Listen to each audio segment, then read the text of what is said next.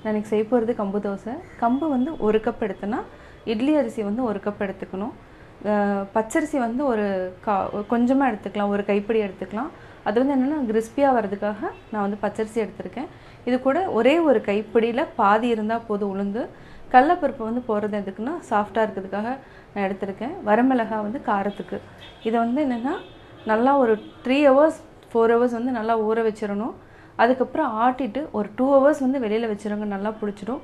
அதாவது summer time winter அது வந்து பார்த்துக்கோங்க. நல்லா புளிச்சதுக்கப்புறம் நம்ம தோசை ஊற்ற போகிறோம். இப்போ எப்படி செய்யுதுன்னு பார்க்கலாம். நான் இன்றைக்கி செய்ய போகிறது கம்பு தோசை. கம்பு தோசைக்கு தேவையான பொருட்கள் என்னென்னா கம்பு வந்து 1 கப் எடுத்திருக்கேன். இது வந்து என்னென்னா இட்லி அரிசி, இது 1 கப். ரெண்டும் வந்து நம்ம ஈக்குவலாக தான் எடுக்கணும். அப்போ தான் வந்து தோசை வந்து நல்லா வரும். அதாவது உளுந்து வந்து என்னென்னா நம்ம ஒரு கை எடுக்கிறோம்னா அதில் பாதி மட்டும் போட்டால் போதும். ஒரு 4 டேபிள் ஸ்பூன் அளவுக்கு. கடலைப்பருப்பு 2 டேபிள் ஸ்பூன். பச்சரிசி வந்து நான் 3 டேபிள் ஸ்பூன் எடுத்திருக்கேன். இல்லைனா ஒரு கை நீங்கள் வந்து எடுத்துக்கோங்க. இந்த அளவுக்கு எடுத்தால் போதும். இந்த மாவு அதாவது 1 கப் கம்பு 1 கப் அரிசிக்கு வந்து பச்சரிசி வந்து ஒரே ஒரு கை மட்டும் எடுத்துக்கலாம். உளுந்தும் பச்சரிசி ஒரு கை எடுத்துக்கோங்க. கடலைப்பருப்பு கொஞ்சம் கம்மி பண்ணிக்கோங்க.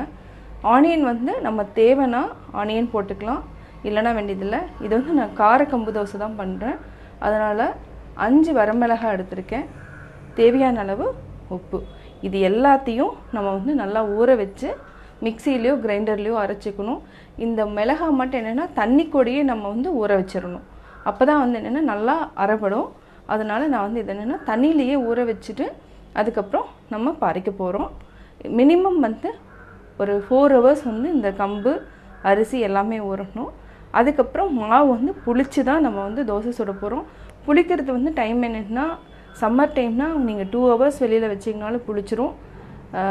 அதாவது வின்டர் டைம்னால் மினிமம் 4 hours அது மாதிரி நம்ம கணக்கு எடுத்துக்கலாம். இப்போ வந்து என்னென்னா நான் ரெடி பண்ணிவிட்டு மாவு ரெடி பண்ணிவிட்டு நம்ம வந்து அடுத்த நாள் தான் நம்ம சுட போகிறோம்.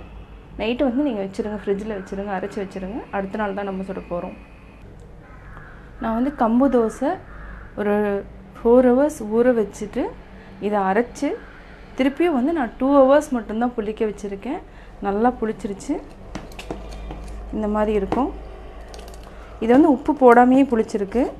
அதனால் நம்ம வந்து எப்போ நம்ம சுடுறோமோ அப்போ நம்ம உப்பு போட்டால் போதும். இது வந்து நம்ம பிளெயின் கம்பாவும் நம்ம ஊற்றிக்கலாம். இதுக்கு வந்து நான் தேவையான அளவு நான் உப்பு போட்டுறேன்.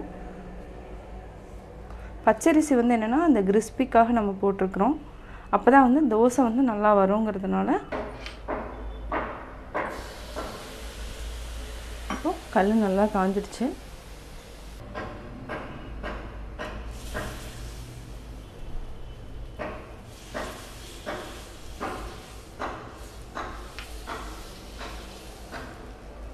இது வந்து பிளெயின் தோசை.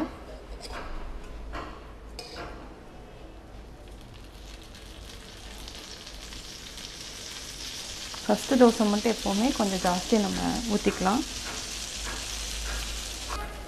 இப்போ தோசை நல்லா வெந்துருச்சு.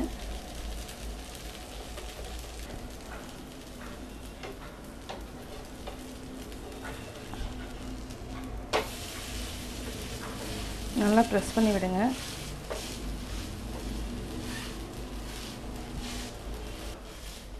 கம்பு வந்து என்னென்னா நல்லா வேகணும். வேகலைன்னா வந்து டைஜஷன் ரொம்ப லேட் ஆகும். அதனால் நல்லா வெந்ததுக்கப்புறம் நம்ம எடுக்கணும். பார்த்தீங்கன்னா தெரியும் நல்லா கிறிஸ்பியாக வருது. இது காரணம் என்னென்னா நம்ம பச்சரிசி போட்டதுனால இந்த மாதிரி வருது. இப்போ சிம்மில் வச்சுக்கலாம்.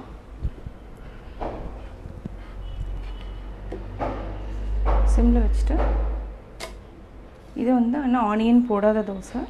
இப்போ நம்ம அடுத்த தோசை ஆனியன் போட்டு செய்யலாம். ரெண்டாவது ஆனியன் போட்டு நல்லா மிக்ஸ் பண்ணியாச்சு.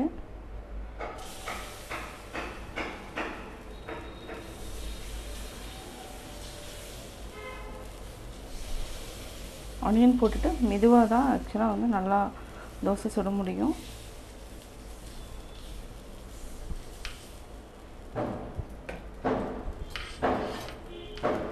இதுக்கு ஆயில் ஊற்றிக்கலாம். ஃபஸ்ட்டு சிம்மில் வச்சுட்டு சுட்டுட்டு அதுக்கப்புறம் நல்லா வெந்ததுக்கப்புறம் நம்ம எடுத்துக்கலாம். இது வந்து தோசையாகவும் சுடலாம், நம்ம பணியாரமாகவும் சுடலாம். நல்லா ப்ரெஸ் பண்ணி விடுங்க. இப்போ ஹை ஃப்ளேமில் வச்சுட்டு எடுத்துக்கலாம். இப்போ நம்ம வெந்துருச்சான்னு பார்ப்போம். கொஞ்சம் வேகணும். திருப்பி போட்டுக்கலாம்.